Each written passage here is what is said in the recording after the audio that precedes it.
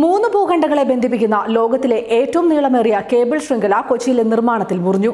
24,500 mile നീളമുള്ള SE-ME-WE3യിലെ ഭൂഗർഭ cable മുറിഞ്ഞത് Kundannoor മേൽപ്പാല നിർമ്മാണ പ്രവർത്തനങ്ങൾ നടക്കുന്നതിനിടെയാണ്.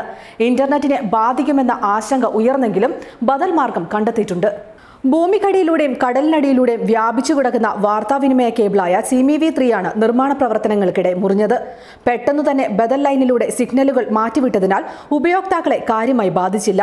എങ്കിലും ഇന്റർനെറ്റ് മുടങ്ങിയേക്കുമെന്ന് ആശങ്കയുണ്ട്.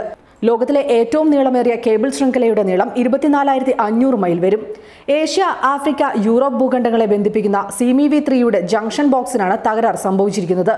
ഓപ്റ്റിക്കൽ ഫൈബർ കേബിളുകളിൽ 3 എണ്ണത്തിൽ ഒരെണ്ണമാണ് തകർന്നത്. ഇതോടെ BSNLന്റേത് ഉൾപ്പെടെ ഇന്റർനെറ്റ് വിനിമയശേഷിയിൽ കുറവുണ്ടായി എന്നാണ് കണക്കാക്കുന്നത്. വിദേശ് സഞ്ചാർ നിഗം ലിമിറ്റഡാണ് SE-ME-WE3 സിഗ്നൽ ഇന്ത്യയിൽ സ്വീകരിക്കുന്നത്. കൊച്ചിയിലും മുംബൈയിലുമാണ് SE-ME-WEയുടെ ഇന്ത്യയിലെ ഹബ്ബ്.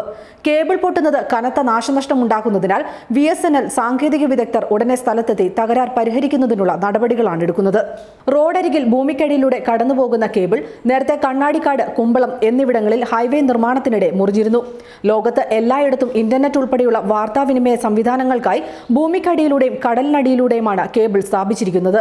ഓപ്റ്റിക്കൽ ഫൈബർ കേബിളുകളിലൂടെ സഞ്ചരിക്കുന്ന സിഗ്നലുകളാണ് വിവിധ രാജ്യങ്ങളിൽ സ്ഥാപിച്ചിട്ടുള്ള സെർവറുകളിൽ നിന്ന് ഓരോ ഉപയോക്താവിന്റെയും കമ്പ്യൂട്ടറിലേക്ക് വിവരങ്ങൾ എത്തിക്കുന്നത്.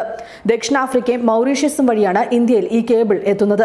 കാക്കനാട്ടെ BSNL നിന്ന് ചെറായി ബീച്ചിലെ നോഡിലേക്കാണ് കേബിൾ ഉള്ളത്. മൗറീഷ്യസിൽ നിന്ന് മലേഷ്യയിലെ പെനാംഗിലേക്ക് പോകുന്ന കേബിളിന്റെ നോഡാണ് കൊച്ചിയിലെ BSNL എക്സ്ചേഞ്ചുമായി ബന്ധിപ്പിക്കുന്നത്. ദക്ഷിണാഫ്രിക്കയിൽ നിന്ന് ആരംഭിക്കുന്ന സേഫ് ശൃംഖല കൊച്ചി വഴി മലേഷ്യയിലെ പെനാങ് വരെ നീളും. മൗറീഷ്യസിൽ ബേജക്കോത്ത്, റിയൂണിയനിൽ സെന്റ് പോൾ എന്നിവിടങ്ങളിലും ശൃംഖലയെ കരയിലെ എക്സ്ചേഞ്ചുകളുമായി ബന്ധിപ്പിക്കും. കേപ്പ് ടൗണിൽ നിന്നും പോർച്ചുഗലിലേക്കുള്ള കേബിൾ ബന്ധം വഴി അമേരിക്കയിലേക്ക് ഈ കേബിൾ ശൃംഖല നീളുന്നുണ്ട്.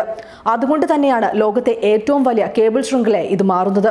യൂറോപ്പിലേക്കുള്ള വാർത്താവിനിമയവും ഡേറ്റ കൈമാറ്റവും സുഗമമാക്കുന്നതിനൊപ്പം യൂറോപ്പ് വഴി അമേരിക്കയിലൂടെ ഒരു പാത കൂടി തുറന്നു കിട്ടുന്നതും ഈ ശൃംഖലയിലൂടെയാണ്.